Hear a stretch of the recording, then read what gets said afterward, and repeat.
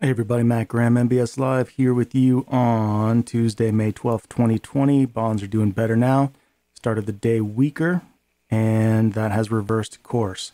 The first reversal happened at 9:30 a.m. when stocks fell at the NYSE Open, and we'll talk about that as it relates to bonds here in a second.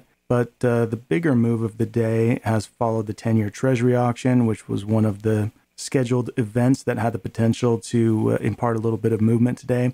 It ended up being much stronger than expected, much stronger than recent averages would suggest, and that reinforces the fact that bond demand isn't going anywhere quickly, even though it will see challenges in the short term from things like elevated supply, both in terms of treasuries and other bonds that compete with treasuries. Speaking of supply, some of the MBS-related weakness is also supply-driven, as originator supply has been elevated recently, moving up over $7 billion a day in new supply.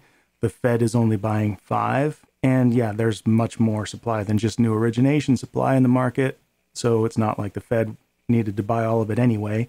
But $7 billion is more than the $5 billion it had been last week. And that's putting some pressure on MBS, in as much as MBS spreads versus treasuries are not quite as tight as they were last week. Mortgage rates are doing fine, however, and continue to tighten up versus MBS and thus versus treasuries. Just not tightening up versus treasuries as much as they would if MBS were tighter versus treasuries, maybe. Really none of what I just said matters too much in the bigger picture. I think capacity constraints are as big of an issue as anything when it comes to rate spreads.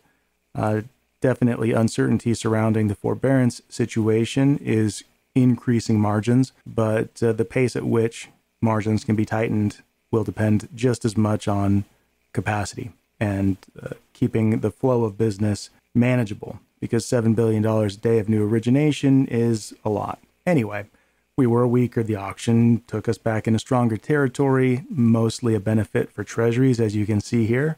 But as you can also see, there was a little bit of a pause right around 1:05 to 1:10 p.m. And then things kicked into higher gear with the bond buying. Now we'll talk about that stock versus bond correlation on this chart from Icon. And we can see the blue line stocks, yellow line 10-year yields, that there's been a strong degree of correlation today and recently, for that matter. If we scroll the chart back a little bit over the past 2 days, a lot of the ebbs and flows have followed one another in bonds. And there was some news regarding sanctions against China around the same time that the rally in 10-year yields kicked into higher gear. But as we can see by scrolling this chart back, in the bigger picture, it's not a huge movement. What my eye is drawn to personally is the fact that 10-year yields seem to have bounced in this 0.73 to 0.74 range a few times now, and maybe making a case for support there, which would be nice, considering really the next line of defense was around 0.785 up here from early April.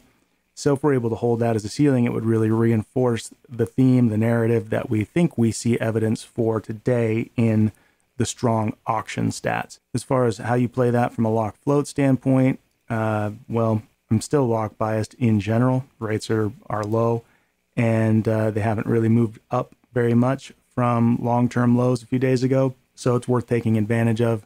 There's nothing to say that we couldn't see a little bit more of a pushback in rates, considering where origination volumes are, simply due to lender margins. That doesn't mean it's necessarily crazy to float if you have a time frame to do that and clients that are inclined to do that, and nice vanilla 30-year fixed conventional stuff.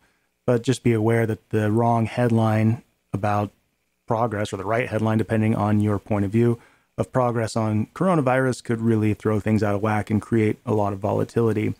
In general, though, when we're talking about the spread versus mortgage rates and MBS, or versus mortgage rates and the 10-year yield, there is room to improve gradually there. And that would sort of be the justification that long-term floaters would use to float. Not something I would suggest everybody go out and do, but also not something that's insane if you know how to manage the risks by keeping an eye on both your rate sheets and intraday MBS movement, which we can obviously help you with. That's going to do it for today. Back with you guys tomorrow. Have a great rest of your day.